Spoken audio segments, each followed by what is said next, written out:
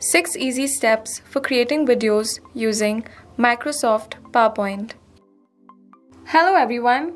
Do you think creating a video is difficult? Let's break this myth. We will look at 6 simple steps that can be followed for creating videos using Microsoft PowerPoint. Step 1. Prepare your presentation. As you can see, I have all the information that I require in this video presentation on my slides. My slides are arranged according to the video presentation. Each slide has the text, shape, as well as images that I want to incorporate. This is the first and foremost part of creating a video presentation.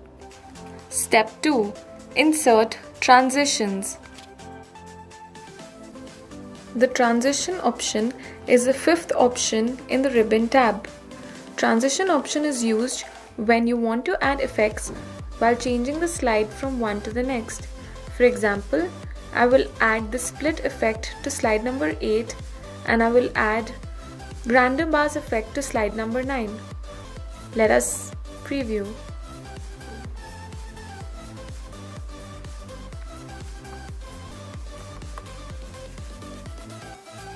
As you can see, the effect came into place while the slides were shifting from 7 to 8 and 8 to 9.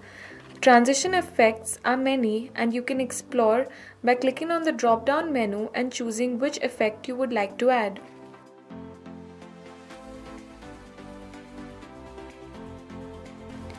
Step 3. Insert animations. The animation option is the 6th option on the ribbon tab. The animation option does not appear unless you select an object on the screen. I am going to animate the background image of the screen by choosing the appear option. I will also animate the shape and choose the fly in option. Animation is a good option to use when you have text boxes or callouts on your screen. Therefore, I will make both the text boxes fade in. Now, the animation option here shows you the timing at which the different animations will appear. The picture will appear first, that is the background image. The text box here, which gets highlighted, will appear second. The speech bubble will appear third. The fourth speech bubble will appear fourth. And now what you can do is you can change the timing as per your need. I want the speech bubbles to appear after the shapes have appeared. I will choose the option after previous. Animation options are many and you can choose from the range of options given on the tab. Step 4. Insert audios and videos. In the Insert button, on the right hand corner, you have an audio button. When you click on the drop down, you get two options, audio on my PC and record audio. I will now choose audio on my PC option to add a free audio to my PowerPoint presentation. If I want to change the settings of this audio, I will just click on the speaker button and go to the playback option. Here, I can choose the volume of the audio clip. I can trim the audio clip if I want to. I can choose whether I want it to play across slides, whether I want it to play in loop, as well as the timing of the audio clip, whether I want it to start automatically or whether I want it to start when I click on the button. When using the PowerPoint to video option, you will always choose automatic option, as in the video when you convert the PowerPoint, your audio will play automatically. In order to add video to your PowerPoint presentation, in the Insert tab, go to the right hand corner and click on the drop down button under the video option. Here, you will get two options, online video and video on my PC. Remember, the first option will not work if you are converting the PowerPoint presentation to a video, as this will only appear as a link. You can add a locally available video from your system by clicking on the video on my PC option. A dialog box opens. You can then click Go to your videos folder and you can add whichever video you want to add in the PowerPoint presentation.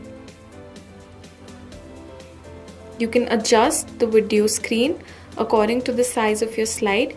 You can make it small or big. You can also add text along with the video.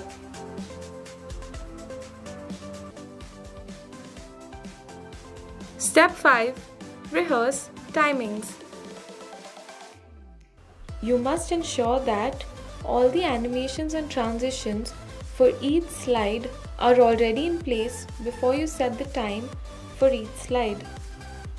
For using this option, you must go to the slideshow tab and click on Rehearse Timing. A window appears. Here you can see that on the left hand side there is a small box. This will show you the time that you are spending on each slide.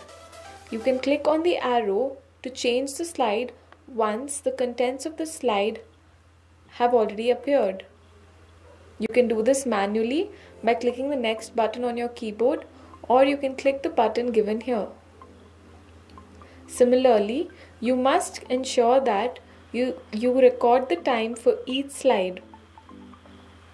After the entire presentation has been recorded for each slide, you will press the Escape option. Here, you will get an option to save the new slide timings. Click on Yes. Now, your PPT is ready to be converted to video. Step 6. Export video. For this, you must go to the File option. Click on the Export button. Choose the Create a Video option. You can also choose the quality of the video you would like to convert. You can also ensure that the video uses the slide timings as per the one that you've already recorded, and you can click on Create Video. Now you will have to save the video onto your local files. Once you have done this, you will notice a progression bar that appears at the end of the PowerPoint presentation. Here you can see that the PPT is getting converted to video. Once this is complete, you will be able to view the PPT in video form.